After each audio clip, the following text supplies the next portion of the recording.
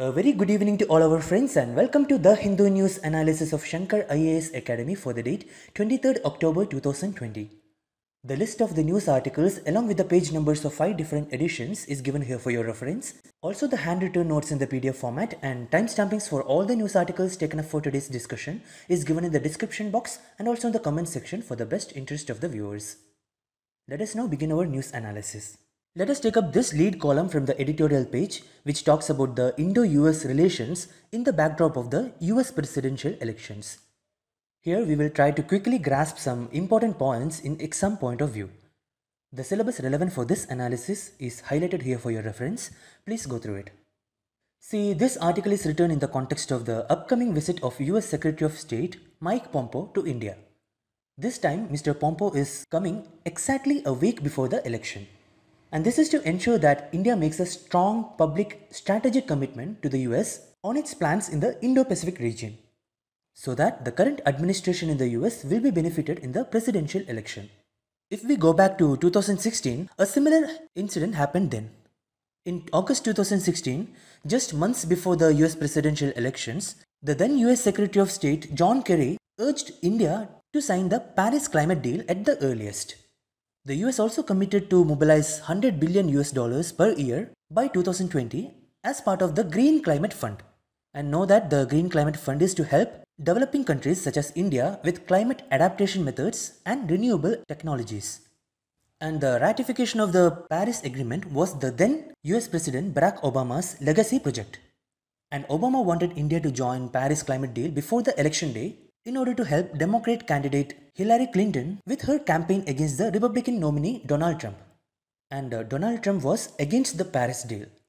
And consequently, India ratified the climate deal before the election. But to the surprise of India, Donald Trump became the President of the United States of America.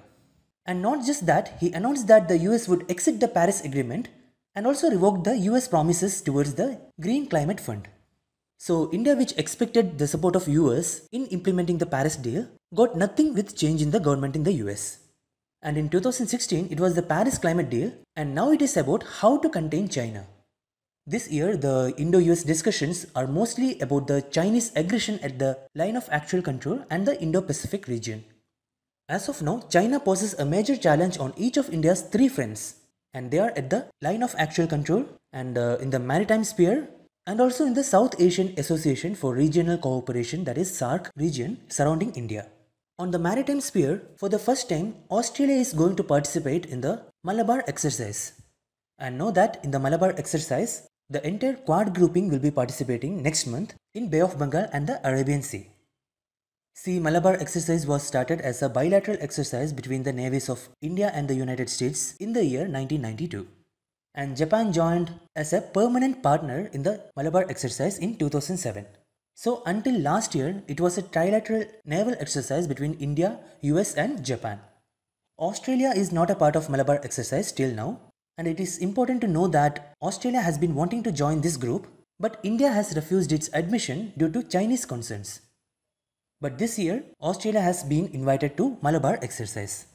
And the United States is also pushing India to complete the last of the foundational agreements with the Basic Exchange and Cooperation Agreement for Geospatial Cooperation, that is BECA. BECA allows India and the US to share geospatial and satellite data such as the topographical, nautical and aeronautical data with each other. But India and the US have differences over the issue of reciprocity in exchange of geospatial information. It means there is a issue over mutual exchange of geospatial information. In the SAARC region, Mr. Pompeo is also visiting Maldives and Sri Lanka. In Maldives, the US has already announced a defense agreement that will pave way for strategic dialogue. Previously, India used to object US making a defense pact with Maldives. But this time, India has not objected to ceding space in its area of influence in the Indian Ocean region because it will allow the US to counter Chinese influence there. And with Sri Lanka too, the US has a pending defense agreement. But more importantly, discussions will be on the grant of about $480 million. This is meant to offer alternatives to the Sri Lanka and not to depend on China. This also comes at a very important time as India is delaying Sri Lanka's request for debt relief given our own economic constraints.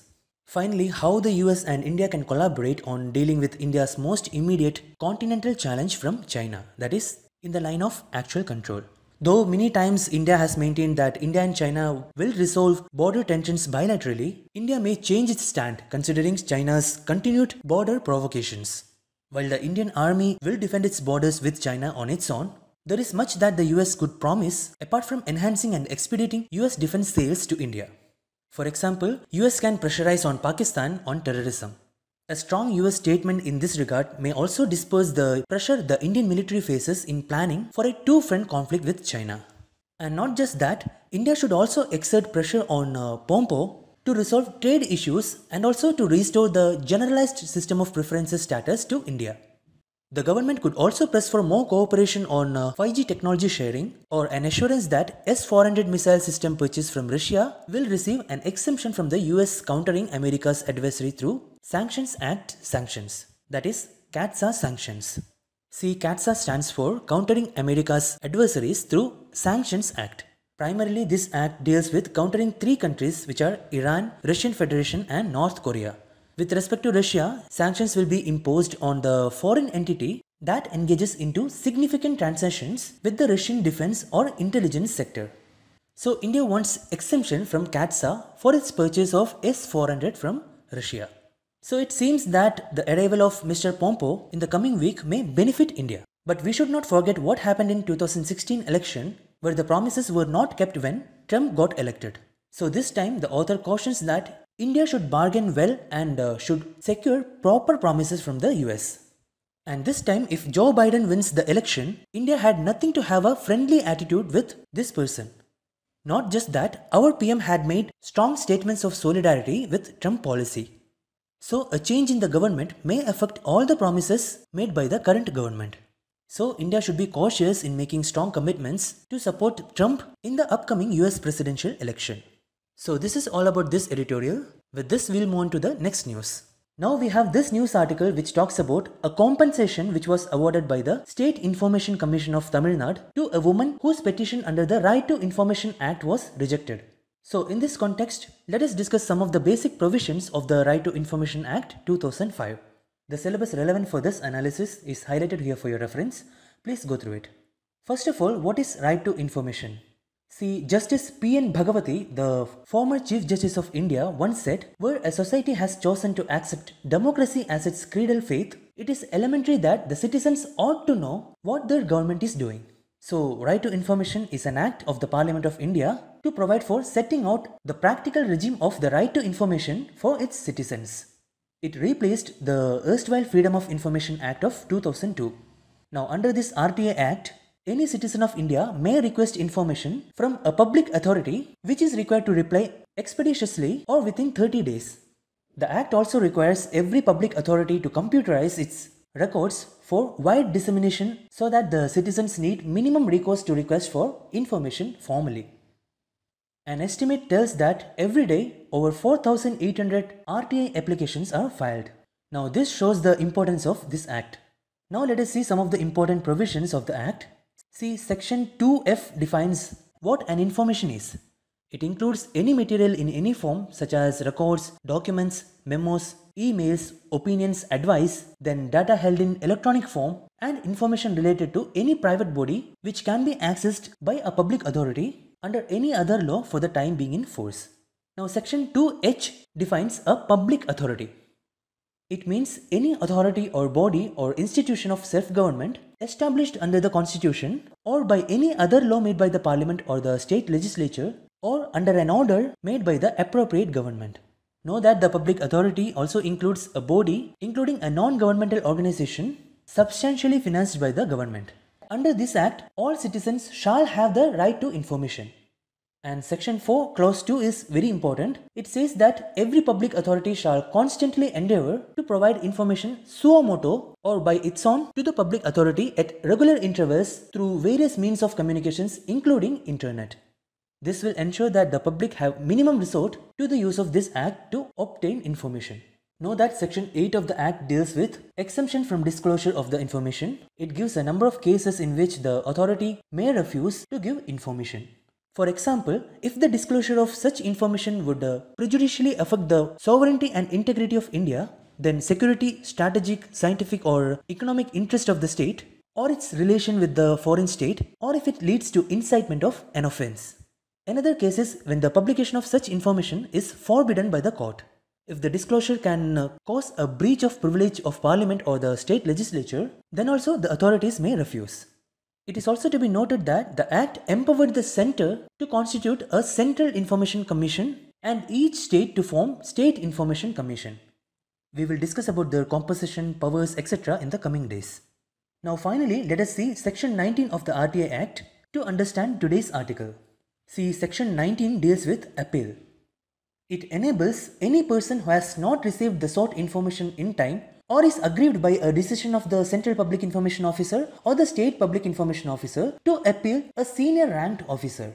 In such case, the Central Information Commission or the State Information Commission has the power to require the public authority to compensate the complainant for any loss or other detriment suffered, or it can also impose penalties. So using this provision only, the Tamil Nadu State Information Commission awarded compensation to the woman. So in this discussion, we saw some of the important provisions relating to the Right to Information Act of 2005. With this, we will move on to the next news. Now this news article talks about the recent cyber attack that has happened in India's leading pharmaceutical company, Dr. Reddy's Laboratories, which is based in Hyderabad. A few days back, this company received the approval of the Drug Controller General of India to conduct Phase 2 and Phase 3 human clinical trial for Sputnik V vaccine, which has been developed by Russia. If the trials are successful and if the vaccines are registered by the regulatory authorities, then the vaccines would be available by the end of the year. Hence, the cyber attack on this Indian pharmaceutical company is crucial from security perspective. But there is no source to know what kind of a cyber attack has actually happened to this company. So in the context of this news article, let us try to know about some common types of cyber attacks and the law in India that deals with cyber security. The syllabus relevant for this analysis is highlighted here for your reference. Please go through it. First, coming to the cyber threats, these are some types of cyber threats. It includes backdoors, form jacking, crypto jacking, distributed denial of service attacks, DNS poisoning attacks, and malware. Here, backdoor is a type of cyber threat that allows remote access to computers or systems without the user's knowledge. Next, form jacking is a process of inserting malicious JavaScript code into online payment forms in order to harvest consumers' or customers' card details. Next is crypto jacking, which is a malicious installation of cryptocurrency mining or crypto mining software. This software illicitly uses the victim's processing power to mine for cryptocurrency. Next one is DDoS or distributed denial of service attacks. See, it is an attempt to disrupt normal web traffic. It takes the targeted websites offline by flooding systems, servers or networks with more requests than they can handle, causing them to crash. Next one is DNS poisoning attacks, that is domain name system attacks, which compromises the DNS to redirect traffic to malicious sites. Here know that the affected sites are not hacked themselves. Now next, malware is a broad term used to describe any file or program that is intended to harm or disrupt a computer. This includes botnet software, ransomware attacks, trojans, remote access trojans, spywares, virus, and also worms. So these are some of the cyber threats. Some of the common cyber attacks include malware attacks such as the ransomware attack, trojan, virus, worms, phishing attacks, etc. Here, a trojan is a type of malware that disguises itself as legitimate software but performs malicious activity when executed. Next, a computer virus is a piece of malicious code that is installed without the user's knowledge. Virus can replicate and spread to other computers by attaching themselves to other computer files. And know that worms are like viruses in that they are self-replicating. However, they do not need to attach themselves to another program to do so. Next, phishing is a method of social engineering which is used to trick people into divulging sensitive or confidential information, often via email. They are not always easy to distinguish from genuine messages, and such phishing scams can inflict enormous damage on organizations. So these are some of the common cyber attacks. Now let us see the legislation that deals with cyber security in India. And know that it is the Information Technology Act of 2000. As per the Act, cybersecurity means protecting information, equipment, devices, computer resource, communication device, and information stored therein from unauthorized access, use, disclosure, disruption, modification, or destruction. Also, as per the Act, The Indian Computer Emergency Response Team, or Indian CERT, serves as the national agency for performing the following functions in the area of cyber security. See, it includes collection, analysis and dissemination of information on cyber incidents, forecast and alerts of cybersecurity incidents, emergency measures for handling cybersecurity incidents, coordination of cyber incident response activities. Then it also issues guidelines, advisories, vulnerability notes and white papers relating to information security practices, procedures, prevention, response and reporting of cyber incidents. And it also deals with such other functions relating to cybersecurity as may be prescribed. Also, certain cybersecurity threats such as tampering with the computer source documents, dishonestly receiving the stolen computer resource or communication device, cyber terrorism have all been designated as offences under this Act. Now we will see the punishments under the Act which are related to cybersecurity offences. See, tampering with computer source documents are punishable with imprisonment up to 3 years or with a fine which may extend up to 2 lakh rupees or with both imprisonment and fine. Now, dishonestly receiving stolen computer resource or communication device is punished with imprisonment of either description for a term which may extend to 3 years or with a fine which may extend to 1 lakh rupees or with both. And cyber terrorism is punishable with imprisonment for life. So these are some of the important informations related to cyber security. In this discussion, we saw about some of the common types of cyber threats like backdoors, form jacking, cryptojacking, distributed denial of service attacks, DNS poisoning attacks, malware attacks, etc. And we also saw about the important provisions of India's cybersecurity legislation, which is the Information Technology Act of 2000. With this, we'll move on to the next news. Now have a look at this question. It is framed based on this news article. The news is that the Labour and Employment Ministry revised the base year of the Consumer Price Index for industrial workers, that is CPI-IW, from 2001 to 2016. And this is to reflect the changing consumption pattern while giving more weightage to spending on health, education and recreation and also on other miscellaneous expenses while reducing the weightage of food and beverages. So in this context, let us discuss about Consumer Price Index and particularly about the Consumer Price Index for industrial workers. See, CPI is a measure for retail inflation rate. It means it is the measure of increase of the prices experienced at retail shops. This gives the actual reflection of the price rise in the country. So we can define CPI as a measure of change in retail prices of goods and services consumed by defined population group in a given area with reference to a base year. See, what is a base year? See, base year is the year in which an index is set to 100. While computing macroeconomic numbers such as inflation or economic growth rates, indices are used. To monitor prices, the statistical agencies of the government will choose a basket of goods and set the value of this basket to 100 for a chosen base year. And each time the inflation is measured, the prices of the chosen goods are taken and the current index value is computed and compared with the base value. Assume that the price of a basket of goods was 1 lakh rupees in the base year and it was set to an index value of 100. The next year, if the basket cost is rupees 1,10,000 or 1.1 lakh rupees, the index equivalent would be 110. The inflation rate will be computed by comparing 110, which is today's value, to the base value, that is 100, resulting in a 10% increase. So this is how base year is used, and as we know, the choices of consumption and purchasing power is not the same for the entire Indian population. So different CPIs are calculated for different population groups. They are the CPI for industrial workers, then for agricultural labor and for the rural labor, etc. And for this CPI-IW, that is for industrial workers, the base year has been revised to 2016. Now let us discuss about the CPI for industrial workers. See, it measures the extent of change in the retail prices of goods and services consumed by the industrial workers.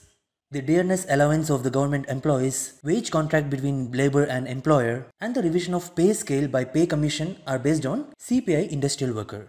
And we should know that it is also used to revise minimum wages in the scheduled employments. See, CPI-IW is compiled and released by the Labour Bureau, which is an attached office in the Ministry of Labour. And as you can see here, more weightage has been given to spending on health, education, recreation and other miscellaneous expenses while reducing the weightage of food and beverages. See, here we should know that the reduction in weightage to spending on food and beverages indicates an increase in disposable income. So in this discussion, we saw about the Consumer Price Index, in detail about Consumer Price Index for industrial workers and how base year is used. So this is all about the discussion of this news article. Now see this question. See, it is a 3 statements based question. You have to choose the correct statement or statements from these given statements. Which of the following statements are correct with reference to the Consumer Price Index for industrial workers? The first statement reads, food and beverages has the highest weightage among the items used to calculate CPI-IW. Yes, this statement is correct. Now the second statement reads, the base year to calculate CPI-IW is 2011-12. No, this statement is wrong. As we have discussed now, the CPI-IW base year has been revised to 2016. Now the third statement reads, it is compiled and released by the Labour Bureau, Ministry of Labour and Employment. Yes, this statement is also correct. So here the correct answer is option C, 1 and 3 only. With this, we will move on to the next news. Now see this question, it is framed based on these two news articles which talk about some of the important developments in India's defense sector. The first article says that INS Kavaratti has been inducted into the Indian Navy. Know that INS Kavaratti is the last of the 4 indigenously designed and built anti-submarine warfare stealth corvette. It was built under the Project 28 Kamorta class which was launched by the Indian Navy. Along with INS Kamorta, INS Kadmat and INS Kiltan, INS Kavaratti will form a major part of the Eastern Fleet of the Indian Navy. See, all the 4 corvettes were indigenously designed by the Indian Navy's in-house organization, that is the Directorate of Naval Design, and they are constructed by the Garden Reach Shipbuilders and Engineers Limited based in Kolkata. See, Garden Reach Shipbuilders and Engineers Limited is a public sector undertaking under the Ministry of Defence. Now coming to INS Kavaratti, it is named after the capital of Lakshadweep Islands. It has been constructed using high-grade DMR 249A steel produced in India. It spans 109 meters in length, 14 meters in breadth, and has a displacement of 3,300 tons. So it can be rightly regarded as one of the most potent anti-submarine warships to have been constructed in India. The ship's advanced stealth features make her less susceptible to any detection by the enemy. The unique feature of this ship is the high level of indigenization incorporated in the production, accentuating our national objective of Atmanirbhar Bharat. The ship has state-of-the-art equipments and systems to fight nuclear, biological and chemical warfare conditions. It also boasts advanced automation systems such as total atmospheric control system, then integrated platform management system, integrated bridge system, then battle damage control system, and also personnel locator system. Now let us discuss about the second article which says that the Defense Research and Development Organization has carried out the final user trial of Nag missile. And now it will enter into production phase. See, Nag is a fire and forget 3rd generation anti-tank guided missile. It is known for its attack capabilities and can effectively engage and destroy all non-enemy tanks during both day and night operations. See, Nag can be launched from land by using the Nag missile carrier or Namika, and the helicopter launched configuration is designated as helicopter launched Nag or Helina. And know that Nag has a minimum range of 500 meters and maximum range of 4 kilometers. And also know that Nag is one of the 5 strategic missiles planned to be developed under the Integrated Guided Missile Development Program or IGMDP. The program was started in 1983 by the Missile Man of India, that is Dr. APJ Abdul Kalam. And see, Integrated Guided Missile Development Program was sanctioned to develop Prithvi, Trishul, Akash, Nag and Agni missiles. Now see this question. The term Project 28 Kamorta class often seen in news is related to, here the correct answer is option D. It is a project under which 4 anti-submarine warships have to be built indigenously in India. So with this we have come to the end of analysis of all the news articles. Now let us move on to the practice questions discussion section. Now see this first question. Consider the following statements. India and the US have recently signed the Basic Exchange and Cooperation Agreement for Geospatial Cooperation. See, this statement is wrong.